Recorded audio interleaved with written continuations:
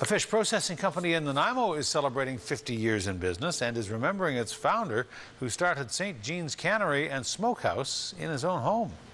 Today, the company has a main plant in Nanaimo, retail stores all over the island, and customers around the world. But the cannery comes from very humble beginnings, starting out as a one-man operation. My dad started in the kitchen of the house in Harewood, and he was smoking oysters and playing around with oysters. He took the oysters in bags, smoked the oysters in bags, packaged them up, took them to the bars and sold them bar to bar. And the kids at home and myself, my brothers, we packed them up, and that's how we started it.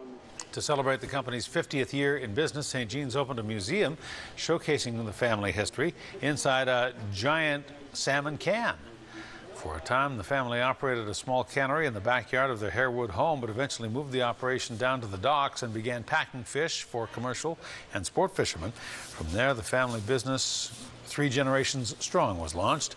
St. Jean's Cannery and Smokehouse now employs more than 100 people. We had a lot of this stuff was in a scrapbook, in a binder. It was in a briefcase. But it's important to keep your history and record it. So we did that. We made this book. We wrote the book up and wrote some stories. And the lady interviewed my brothers, my mom, and who's 92. You know, last week she was 92, and she's totally with it.